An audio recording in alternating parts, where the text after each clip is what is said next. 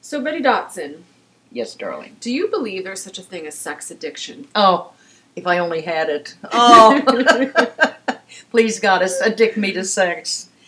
It's just a way for these guys to bail out of their indiscretions. I know. Steve Phillips from ESPN, you save your job legally after sleeping with a 23-year-old intern by saying, I'm going to rehab because I'm a sex addict. Here's the thing. She probably wanted to sleep with him just as much, and I don't Well, sleep. that's fun. She probably wanted to have sex with him just as much as he wanted to have sex with her. Yeah. And it doesn't mean that because he's, the boss or she's an underling, that is some kind of an abuse. That creates the desire, though, sometimes. It's the whole fantasy, And Tiger, poor old Tiger. I mean, poor old Tiger. God, I'd love to get the kind of sex that he's getting and that body of his. Ooh, and he likes baby. it rough. He's such a bad boy. I know. I love him. I never liked him until the scandal. Exactly. Now I think he's really cute. Take your hat off to Tiger. I mean, he's a young billionaire athlete traveling the world. Beautiful body in top prime physical shape. You're never going to be there again. You know what I mean? At 50, 60, it's not the same. If sex rehab gets him off the hook, which is what I think it is, because Nike didn't drop him. Okay, there you have. So now if you get caught having sex, it will be called sex addiction, and you don't have to lose everything because you're sick. I kind of like that. Well, think of it.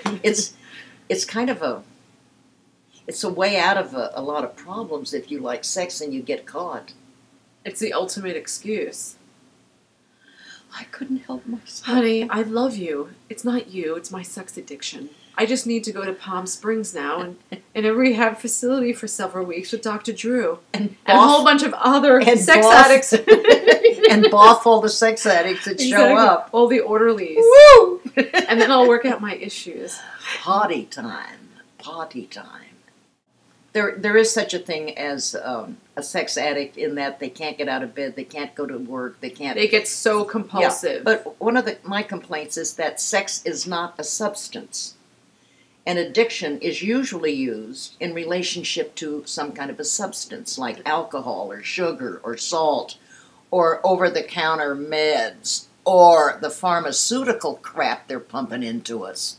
Those are addictions. The only thing with sex you could get addicted to, I think, is they say that you're acting out your past abuse and or you're addicted to what? The endorphin high, the oxytocin. Yeah. They're natural and they're in a natural release in the body. I don't see how that could be wrong. I guess if your genitals start chafing. Well, put a little cream on it. Although I've done that myself, masturbating so much I chafed my clit once. Really? Oh, it was awful, and it was like I hadn't had sex in a while. I was like in between relationships, and I had like a 2-hour session, and then I chafed and it was hurting, and then right at that, like a booty call came to town, and we went to hook up, and it was too sore. I couldn't really enjoy myself. Well, there you have it, folks. The whole idea of substance abuse is real, and there could be such a thing as a person who has compulsive behavior. Now, I'm not going to call compulsive behavior an addiction. It's a psychological pattern. What is it? Look at all these names that we throw around that we have no really understanding of what they mean.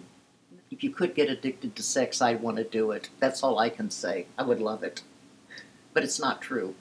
I fight to have the next orgasm. I'll do everything else first. And that's where we're all at.